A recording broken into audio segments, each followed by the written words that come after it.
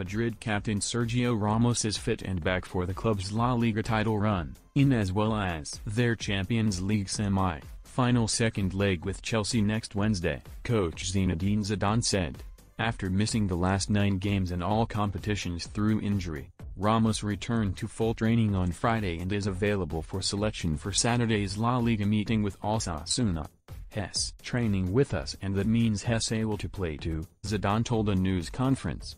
"We'll see what we do when we name the squad, but Sergio is fit and ready to play." La Liga appears set for closest title run, in recent years as just 3 points separate the top 4, Atletico Madrid, Real, Barcelona, and Sevilla. Defending champions Real sit second on 71 points, 2 off leaders Atletico, with 5 games remaining.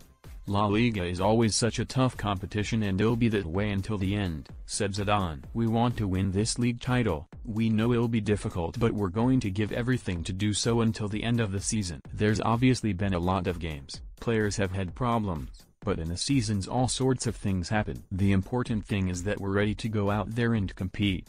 Zidane confirmed that fullback Ferland Mendy and midfielder Federico Valverde will both miss the visit of Osasuna, as will long-term absentees Lucas Vazquez and Dani Carvajal. The Frenchman also said that defender Marcelo will be available for Wednesday's Champions League semi-final second leg with Chelsea, despite being called up to work at a polling station for Monday's regional elections in Madrid.